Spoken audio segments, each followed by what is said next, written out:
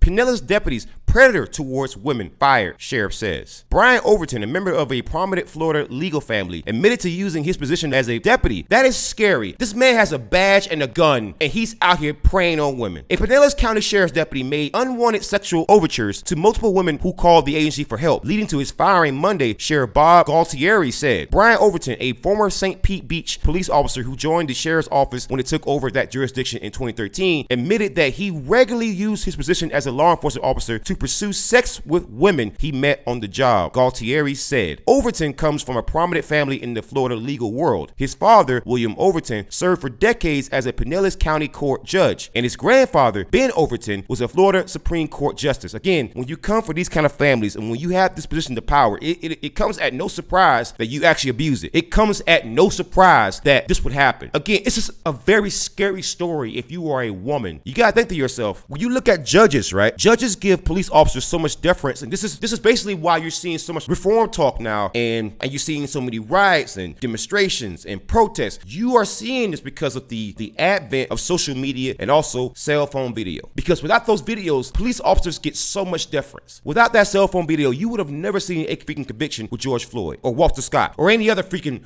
police murder. Let's keep it a buck here. The vast majority of police murders, you know, cops killing people, are never even prosecuted. In fact, you never even hear about it. Even with cell phone videos, you still don't hear about it. Imagine the level of ego you're dealing with here, the level of narcissism that you're dealing with here. Multiple complaints precipitated Overton's firing, Galtieri said. In June 2020, Galtieri said Overton responded to a call from a woman in St. Pete Beach whose father had just died. Afterward, Overton started having contact with her, trying to start a relationship with her, telling her he wanted to help, Galtieri said. The text quickly transitioned to a personal conversation, with some comments being sexual in nature, according to an Internal Affairs report. Overton also sent photographs of himself, including one that showed him in uniform. He took advantage of her in a very vulnerable position, to take advantage of a tax-paying citizen whose father just passed away. Do you understand how disgusting that is? Overton never initiated physical contact, Galtieri said, but what he did was inappropriate. He was given a written reprimand. Then in February of this year, Overton responded to a child abuse complaint from a woman who was in a custody battle with her ex-husband, Galtieri said. He found no evidence of child abuse, but he told the woman that he still have to file a report with the Department of Children and Families. Early the next morning, Galtieri said, Overton texted the woman to ask if she had any animals in the house, because the Department of Children and Families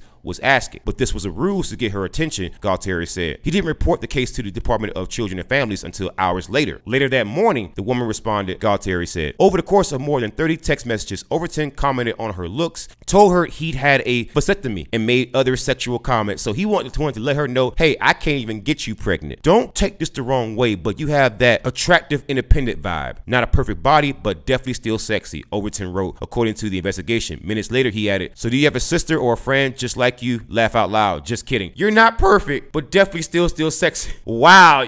You think that's a goddamn compliment? Do you think any woman's gonna hear that and go, wow, that's amazing, I feel sexy now? No, you just fucking insulted her, you piece of shit. The woman told her current husband that the text upset her, but that she feared going to the sheriff's office because she believed that Overton could retaliate in a way that could hurt her child custody case, records show. The husband soon filed a complaint telling investigators he believed Overton's text constituted sexual harassment. The woman told investigators that she tried to backpedal out of the conversation, but that took nearly 2 hours. She felt sexually harassed, she said. If I piss this guy off, she said, what's he going to do? That is a good question. He's a law enforcement officer with a badge and a gun. Overton later deleted the text from his own phone. He used an application to send the text rather than his personal number because he feared his wife would find him, he told an investigation. So you are married to and doing this? Oh my God. Deputies learned about another incident. While Overton responded as a backup to a traffic stop in the Seminole area, he looked at the woman behind the wheel and immediately turned around. According to the investigation, Overton left the scene when he realized he knew the woman, who was suspected of driving under the influence. They had met on the dating app Plenty of Fish. So my man gets around. Overton told investigators that he had an affair with the woman for about a month, but that he couldn't remember her name. He's married the whole time. In the interviews with investigators, Overton admitted that he had passed out business cards to women he had met on the job, hoping the connections would result in sex. This is a predator, Galtieri said. My man was passing out business cards like, hey girl, if you want that D, call me.